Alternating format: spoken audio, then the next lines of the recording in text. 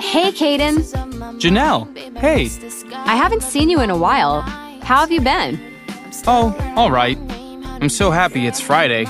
Oh, yeah? Hard week? Every week is a hard week. I feel like time goes by so slowly at work. Do you still have that job testing video games? Yeah.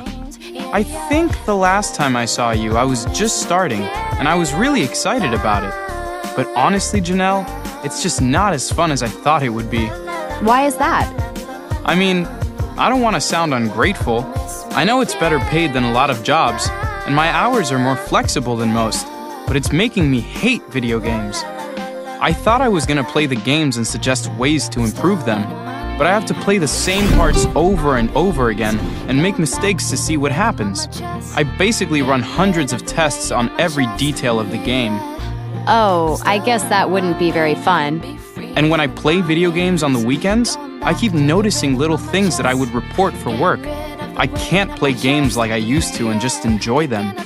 So, do you think you want to change fields? Well, that's the thing. Because I am always playing them, I'm constantly thinking of new ideas for games. I have lists at home. So I'm still passionate about video games, but I'm just tired of testing other people's ideas. Why don't you go back to school so you can become a software developer? You know, you could develop your own games. I think with the experience you have now, you'd be really good at that. Yeah, I've thought of that. If I keep working at this job for a while, I could afford to go back to school. Do you think that's a good idea? Definitely. Then when you finish school, you can look for a job designing games. Who knows? Maybe this company where you're working now would hire you. Hey, anything's possible. Thanks for the talk, Janelle. I'm gonna look at universities this weekend. Listening. Part A. It's not what I thought.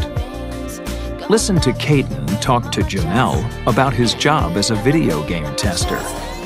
Which parts of the job does he like and dislike? Check like or dislike.